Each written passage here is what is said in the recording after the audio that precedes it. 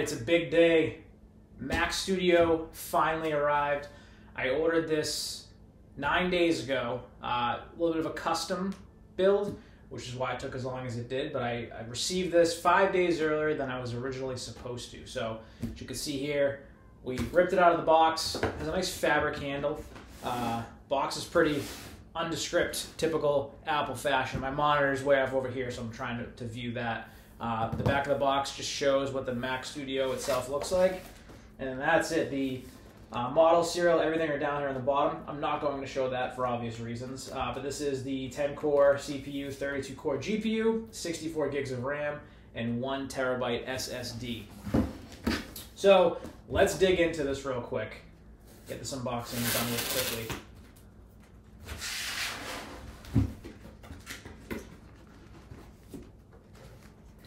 So designed by Apple. Actually, let's just unfold this here. So these two sides come down.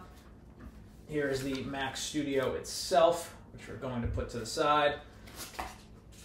Power cable. It is a grounded cable.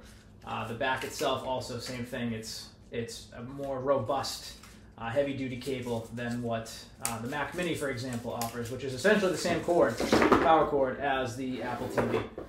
So we'll put that off to the side here. Now, it is a mess of wires behind me, and getting this Mac Studio will kind of help eliminate the amount of dongles and USB-C hubs and such that I have in my home, so that's nice. And then, designed by Apple in California, Mac Studio. So it's the Essentials Guide. It says, welcome to your Mac Studio. Press the power button to start up your Mac Studio. Setup Assistant helps you get up and running. And then it just shows the ports here. You know, just describing what I already just did, basically. Of course, you have your warranty information, and you get a nice black Apple sticker with the Mac Studio. And that is it. Pretty cut and dry. I'll take the cloth wrapping off of it right now. It's going to be a few hours before I get a chance to actually set everything up, so it's just going to have to stay as is for the time being here.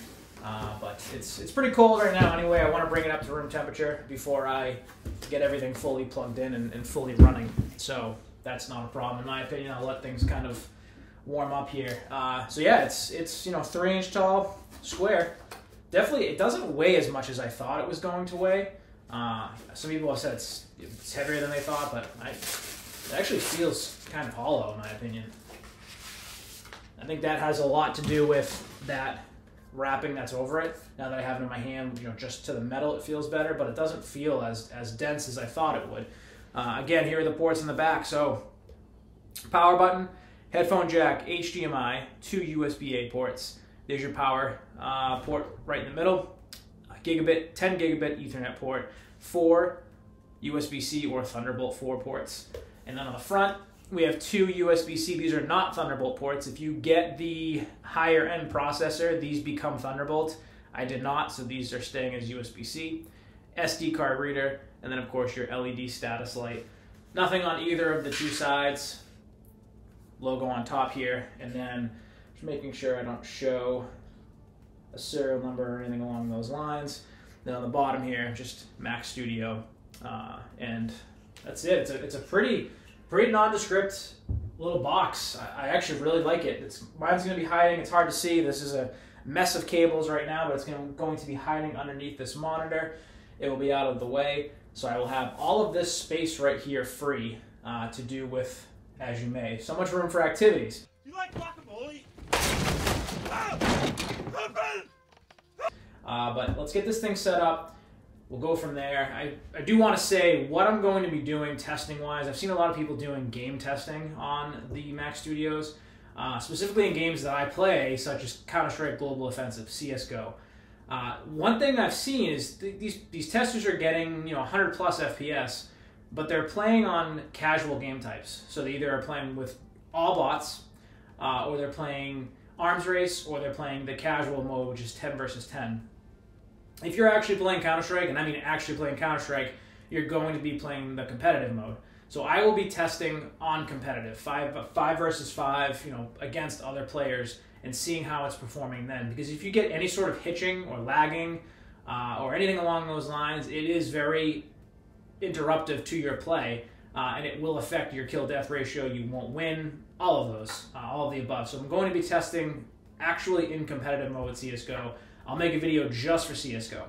Then I'll also make videos for other games like Borderlands and a few of the other games. There's a Deus Ex game that is compatible. I think it's Mankind Divided, but I have to double check that.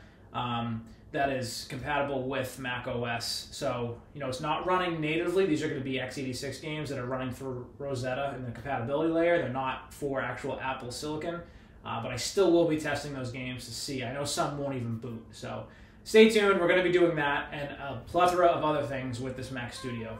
If you made it through this video, thanks very much for watching, everyone. Please like if you did enjoy the video, subscribe if you want to see more, and we'll see you in the next one. Take care, everyone.